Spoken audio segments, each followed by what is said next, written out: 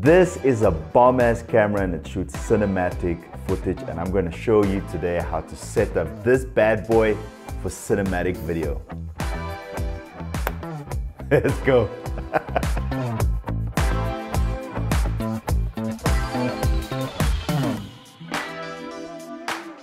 So what I'm going to do straight from the beginning, I'm going to go to the setups tab, number 5, under settings reset, and I'm going to completely wipe it and start from the beginning so I can show you exactly all of the settings that I use for video. So I'm going to go through the setup quite quickly. So you can see that the ZV-E10 comes with 3 modes. If you hit that, you see I'm going to S&Q. If you hit that, you go into intelligent photo, and then if you hit that, at the moment it is in manual. If you want to change that, you hit the FN button right in the corner there. You're able to navigate to manual settings, which is where we want to be. We're going to page 3, just autofocus. Just make sure it's always on continuous autofocus. You're not going to change that. Focus area zone, I usually go wide. And then eye autofocus, always make sure that the face eye priority autofocus is on. I don't mind if it's auto on right or left, it just means it's going to always track the eye. Focus frame color, always put it on red, because when you do manual focusing, you'll see that the focusing would then have a red ring over it, or red color, so it just makes it easier to see. And then exposure compensation, usually what I do is, because I shoot in picture profile 10, which is HLG, exposure compensation I usually keep it to +7, usually 1.7 and 1.3. Between 1.3 and 1.7, that's for S-Log. Highlights is usually the ideal because you preserve them, but sometimes in low light situations you'll find that if you focus for the highlights, that the skin tones might come out bad. I always try and focus on skin tones because you always want your subject to look good and obviously be properly exposed.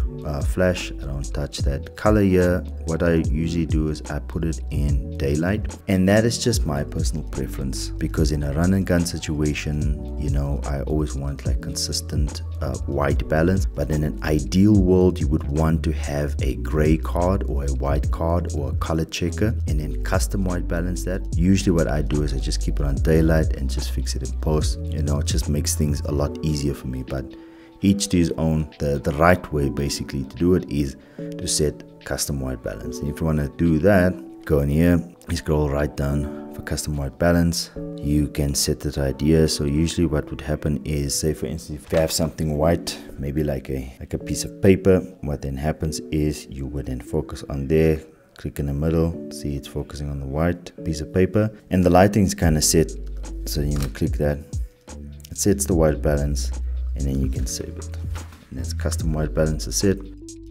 Picture profile, I go to picture profile 10, which is HLG. You can see here at the moment it's on HLG 3. I like HLG 3 because it just gives you a little bit more freedom. So HLG profiles are high dynamic range profiles. It's not like S-Log, it's basically a hybrid log gamma. So I like to keep it on HLG 3, and color mode is on BT.2020. Under detail, I usually keep level at -7 because the sharpening I usually add in post-production. Shooting assist, usually product showcase. You'll see, I'll explain to you now with your quick menus. You can toggle this on and off. This is just when you are in a, say like a situation where you're doing a YouTube video, but you want to showcase maybe like something like a product, that you don't have to put the item in front of your face to keep focus. You can actually put it beside you and it will focus on the product. Okay, cool. Let's go to the next tab, which is, you can see that we are in shooting mode, manual exposure. Usually what I do is go to file format, set it to the highest resolution, which is 4K, and I record in 24 frames per second. So if you are a country that shoots in PAL, which is 25 frames per second, and South Africa is one of them, I would recommend that you then shoot in the broadcast standards of your country, because if you're going to do any client work and you have to deliver it to them, rather do it in the broadcast standards of your country, because you're gonna run into issues with conversion stuff, and then you won't be able to convert a 24 frames per second timeline to 25 frames per second because you're gonna have jumpy frames. I shoot in 24 frames per second because it's a personal preference. I honestly, most of my stuff lives online, and you know, my audience is US based, so I just stick to that. But for client work, I actually use 25 frames per second. I actually recently used it on a client video and I shot everything at 25 frames per second. Audio record level, usually when you put it on 26, that's fine for the onboard. If you have an external mic, I usually put mine at about 10, 11, 12, maybe 13 sometimes. I put it on 16 depending on where I am and which mic I'm using. But if you're planning on using the onboard mic, I would suggest just keeping it at 26. So let's set that right there. Audio level, display on, and then SteadyShot. Usually with the ZV-E10, active SteadyShot is advisable, but it depends on what kind of lens you have. I have the 10 to 18mm. This is an optical stabilized lens, so I usually keep it on standard for this one. But the advantage of putting it on active plus having a zoom lens like this that's stable, plus the ClearImage Zoom, which I'm going to show you now, just allows you to zoom in a little bit more closer to a subject if you don't have any other lens like a telephoto lens or portrait lens or anything that is close by, and you want to capture something that is a little bit further away. You get a little bit of reach when you go all out to 18 ClearImage Zoom and then cropping it in with active SteadyShot. And then here by zoom, this is what I was talking about, ClearImage Zoom. You don't want optical zoom only, you also don't want digital zoom. ClearImage Zoom just gives you extra little bit of reach when it comes to zooming in. So at the moment, you can see if I put it on wide and a little bit in, you see with the ClearImage Zoom, I get a bit of reach. And this is what I was talking about, the active SteadyShot.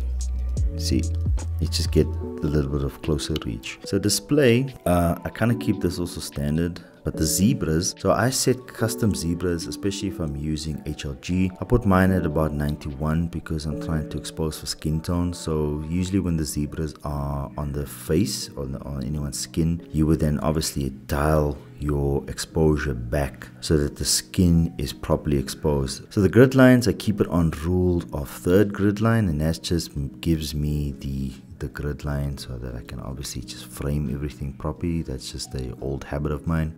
So here is your custom keys, right? So usually want to set your custom keys under video custom keys, which is that selection there. The top one is for photo, so you can also set that up as well. But at this point in time, everything on photo is exactly the same as I would use for video, so I kind of just keep it that way, to be honest with you. As you can see under custom keys, that everything is exactly as they are supposed to be. So product showcase at the moment is by the trash can, so you have a shortcut for that. I generally don't change that either because I mean it's already laid out exactly the way I like it. So the function menu set is what I was speaking about, the quick menu that you access. The top one is for photo, so if you're in photo mode, that's what you're gonna get. But here at the bottom is for video. So for me, all the tabs as is all the tabs I use. So everything here as is, I kind of keep a standard. So the dial wheel I generally also don't change because the dial wheel here is set for aperture and this dial wheel here is set for shutter speed. So I just generally keep them as is, to be honest with you. So if you go to the next tab, this is another pro tip. Because the camera, this particular camera doesn't last long, I would recommend that you switch on airplane mode because it's just a battery saving function. And then power setting options, I would advise you to put auto power off temperature on high so that the device doesn't switch off. If you put it on standard, after a while you're going to see that the camera will switch off. So just putting it on high is just others would say is a pro tip. I just think it's logical. I usually set the shutter speed on 50 because that's double my frame rate. And usually my ISO, what I do is I set it on auto, and it's a region between 125 to a 6400 ISO. That's just for me a safe region. I have shot at night up until 12-800, but that starts introducing some noise in your footage, so I would really recommend you be careful on that. You'd be able to actually see the noise on your screen. So my display, what I like to do is I like to keep the display a little bit cleaner. So I make sure that my histogram is there and my volume is there. Those are the two main monitors that I obviously focus on, and I have my other indicators here at the bottom to show me what ISO I'm on, and my f-stop, as well as my shutter speed and my exposure compensation. So if my histogram more or less is in the middle like this, it's obviously at the moment it's not properly exposed because of the light, but I mean, like, you don't want the dark parts or the light parts to peak in the middle, not to have any lines, as to say, lack of a better word. And then finally, you can see if you press record, you have a red light indicator around the screen. That's just something that helps, even though you have record right there, that just gives you the indication that you know that you're on record mode. So that's definitely a function that I love about the ZV-E10. And that is about it. I honestly don't set anything else because the ZV-E10 has been created so simple and so easy to use and so user-friendly that you don't have to heavily customize it. And that is the ZV-E10.